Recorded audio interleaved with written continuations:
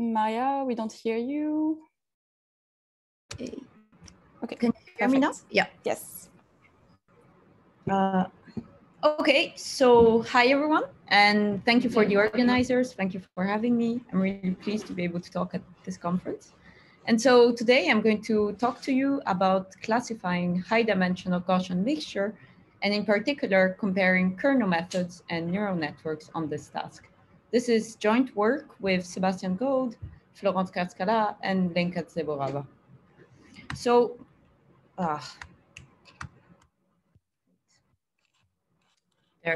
apologize, I think I can't move with my slides.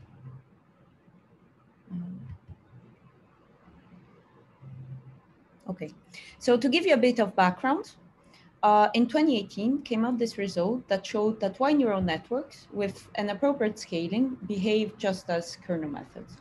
Concurrent empirical work showed also that on some benchmark tasks, kernel methods do almost as well as neural networks. So this raises the fundamental questions of whether neural networks can only learn efficiently if kernel methods can also learn. So the answer to this seems to be no. Like, for instance, Shizai showed in 20 that neural network can't grasp the underlying low-dimensional data structure, while kernel methods cannot. Furthermore, Gorbani and al. Showed that data structure can break the curse of dimensionality for neural networks, while they can't for kernel methods.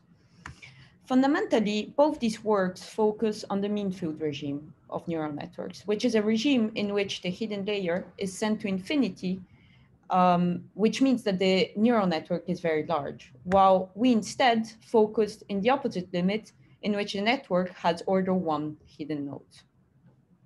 So in order to answer this question, the distribution we used was a Gaussian mixture distribution, in which each sample comes from a cluster with a probability P alpha, and given the cluster it comes from, it's then distributed according to a normal distribution with some mean and a covariance matrix. And for simplicity in this talk, I'll just focus on the case in which the covariance matrix is proportional to the identity.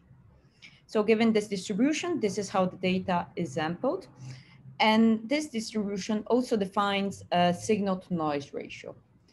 Crucially, note the square root of d factor in the mean, which says that basically the displacement of the mean and the distance between them is in order d smaller than their average width. This setting is also the one studied in many works in unsupervised learning and in supervised learning, for instance, in Mignac and O and Delarge and O. We're even going to boil it down to a simpler data distribution. We're going to boil it down to a XOR-like mixture in which the means of the mixture are along the x-axis and the y-axis and a distance 1 away from the origin. And we're going to study 2 types of architectures on this distribution. So if I show you this first plot, you might tell me, okay, this is a very simple model. I can basically see bare eyes how I should separate this mixture. However, what one must remember is that the network doesn't have access to which ones are the 2 relevant directions. And so that we must be careful to take our low dimensional intuition and bring it into high dimension. Because if I show you this problem in high dimension, well, what you're going to see probably looks much more like this. And so you can instantly see that the task is harder. So the networks we're going to deal with are, on the one hand, 2-layer neural networks with a small hidden layer with order 1 hidden nodes, activation function J, and in which both layers are trained. We're going to compare these to the random feature model, in which the input is first projected into P dimension by a projection matrix F, which we take to be an IID matrix. We then apply a nonlinear function to obtain the features, upon which we just do linear regression. So as you know, random features can also be seen as a 2-layer neural network in which the first layer is kept fixed.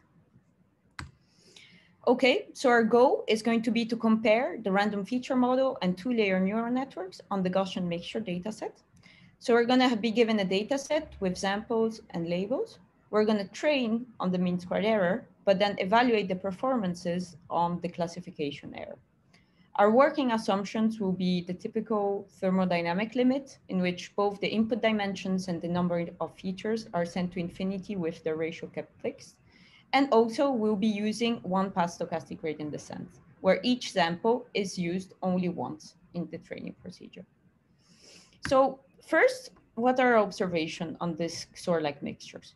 Well, one might say that, okay, I can compute an oracle-like performance in which I am given knowledge of the means.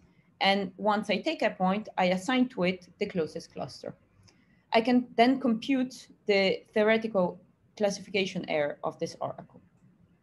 Now, by looking at how a two-layer neural network is going to learn the task, I can see that for OSNR, this two-layer neural network is able to achieve oracle-like performances. In a sense, with 4 hidden nodes, it's able to learn the mixture and to align each node to the means of the mixture. In sharp contrast, however, when I use random features, what I see is that there is a wide range of SNR for which random features cannot do better than random chance. And so that random features can only learn if the SNR is high enough. So can you understand this from a theoretical standpoint? Let us start with the two-layer neural networks. So the setting we're going to analyze has a long history, but it was typically analyzed in a teacher-student scenario where the label is conditional in the input.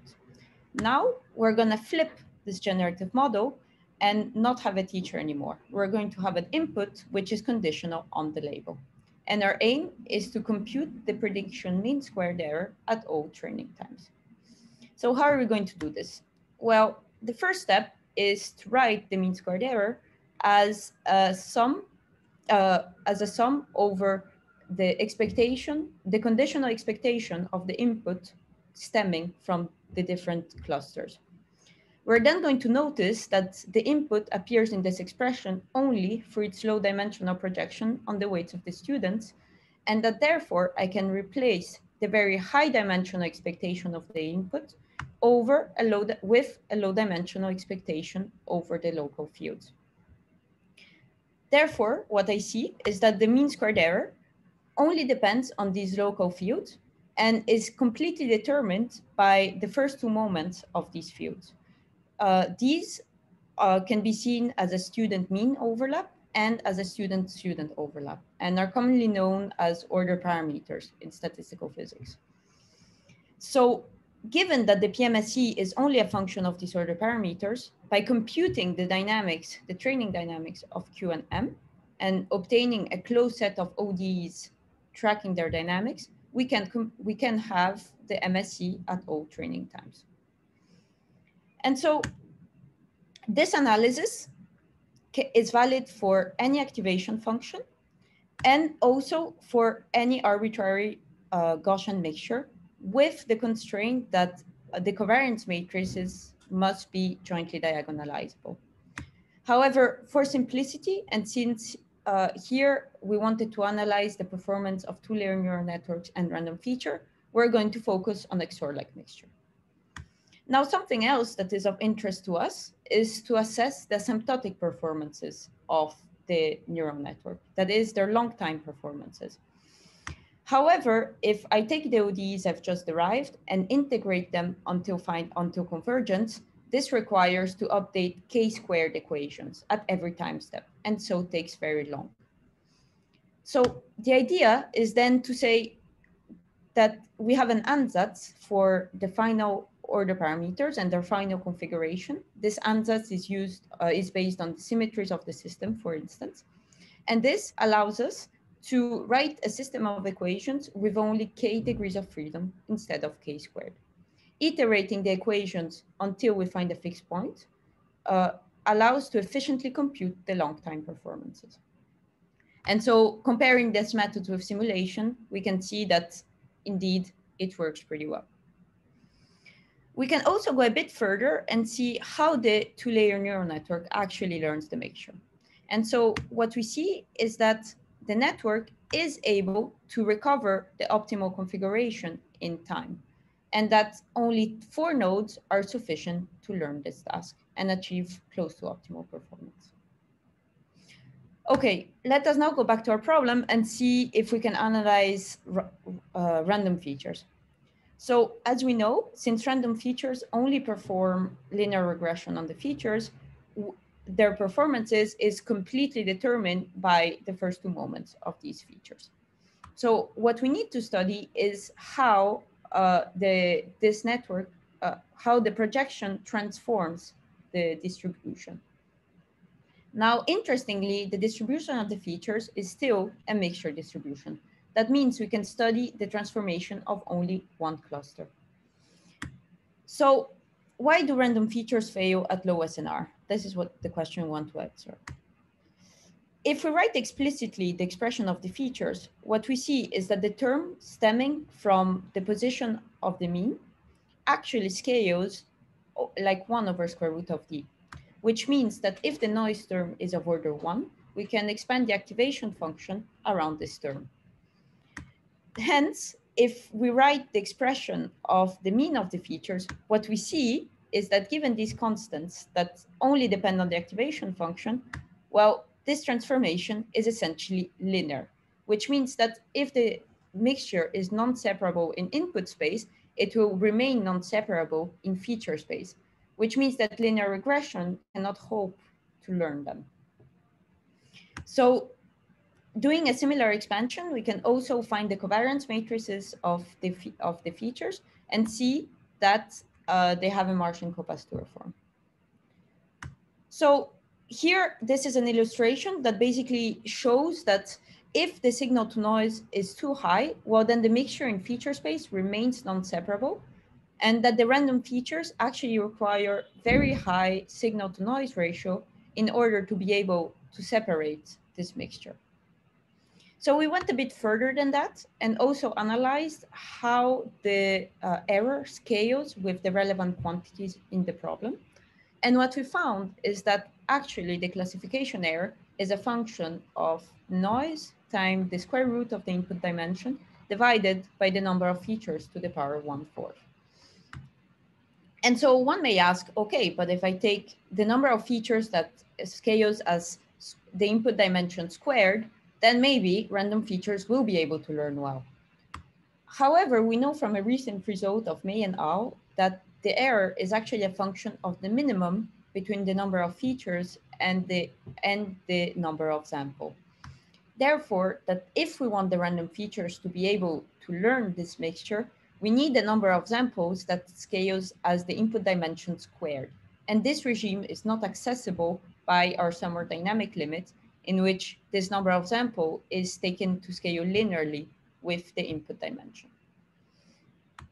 And so to resume the results, we see that at low signal to noise, the kernel only does a linear projection into feature space. And so that means random features cannot do better than chance. Then at a fixed value of signal to noise ratio, we see that the nonlinear effects kick in, the mixture becomes separable in feature space, and the network is able to learn. And so just to conclude, what we've seen is that two-layer neural network can achieve optimal Oracle-like performances in classifying Gaussian mixtures with almost all value of the signal-to-noise ratio. We found analytical equations that are able to track the dynamics of training at all times. And by making an ansatz on the order parameters, we can actually assess efficiently the long time performances. On the random feature side, what we've learned is that the transformation in feature space is linear unless the SNR is bigger than a certain threshold quantity. And so this means that the random feature requires either very high SNR to learn or the minimum between the number of features and the number of samples to scales as the input dimension squared. And so I think I was maybe a bit quick, but thank you all for your attention. And